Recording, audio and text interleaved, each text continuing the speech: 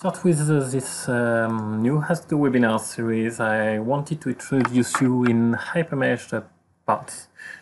So parts are not really new entities. They are there in HyperMesh from version 14 or 17, but we have brought from this first version several improvements which make the parts currently really efficient, and eventually they will replace components. So what is the difference between components and parts? So if you look at the part browser right now, the parts or the components are stored below the parts, and parts are better designed for handling PLM data. If you're dealing with PLM, you will get parts automatically, and it better handles the metadata. Also, one component could contain only one kind of, let's say, mesh and FE. In the parts, you can have as much FE representation and CAD representation that you want. So this is something that I will try to show you in the next demonstration. And to start with, and to show what gain you can have dealing with parts, let me start by using this match feature here on top. And let me select the different parts of my model. And this match capability will find similar parts. So I'm comparing here all. It can be CAD only, FE or FE only. And I'm using the chip AI encoding here in order to look for the similar parts. There are some other methods which are available, but this is the one which I will use here. And I'm looking for a 95% of similarity. And before clicking on match, I'm linking parts so that when I click on match, each similar parts create an instance or are stored as instance. So let me run this match, and you will see on the browser that the browser will be split between two different views. So we'll keep on the right hand side the assembly view with all the parts, and on the left hand side it will be populated with the list of instances that have been found by the algorithm, the chip AI algorithm. So I think I've hidden my second view, so let's wait for the algorithm to complete, and then we'll review the different instances that have been identified by HyperMesh and by the part browser. So depending on the size of your model, this step of identifying the matching parts can be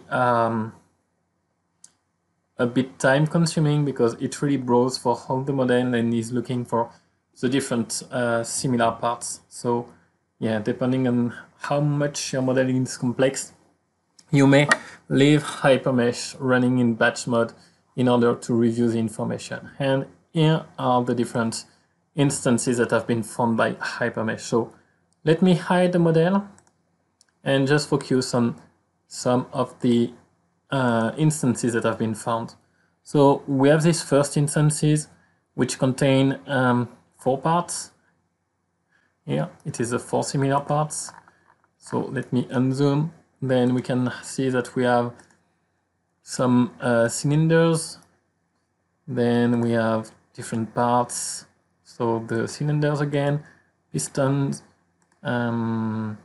Sorry, we have this, which are for the glass, and I will keep them on screen.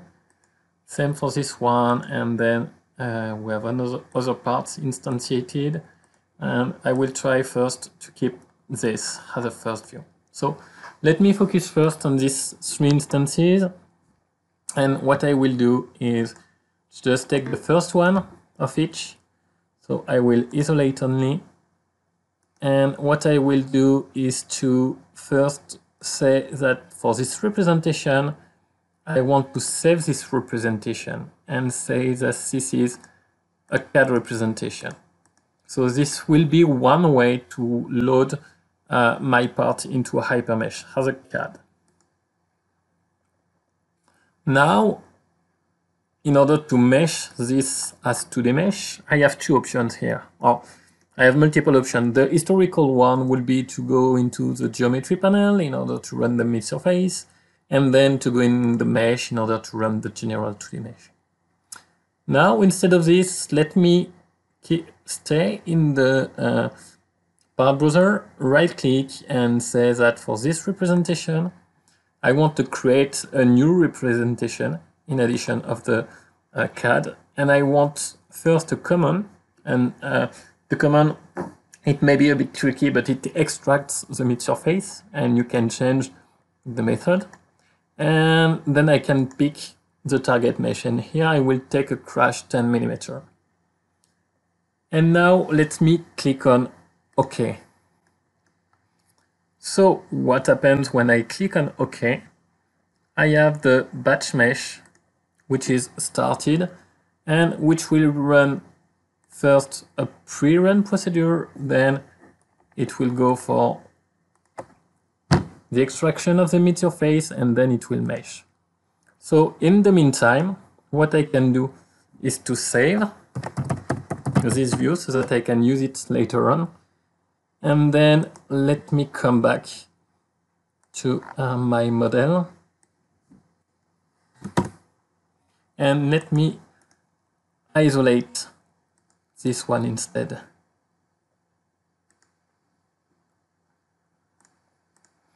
So let me fit on screen.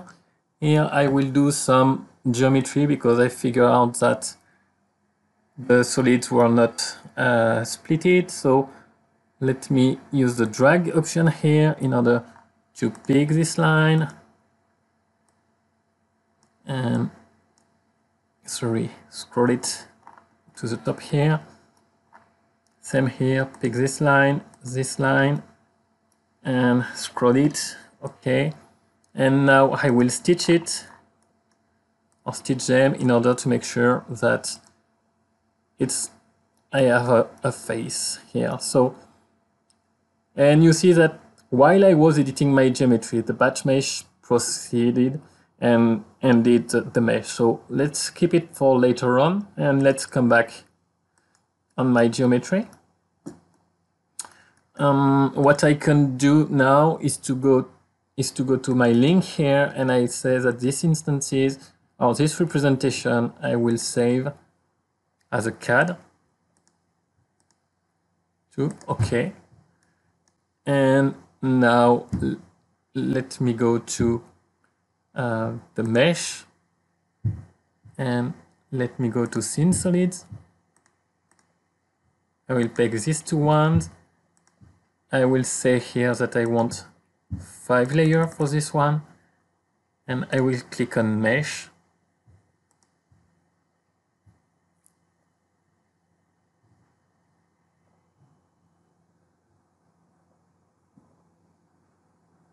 And now I will go to the Hexamesh. I will pick this remaining solid, then with a quad only mesh, and I will mesh it. And now I can return. And what I can do now is to say that I want this representation to be saved as my user representation. And as I didn't delete my CAD, this representation contained both my CAD and my FE representation. And then what I can do is to instances sync.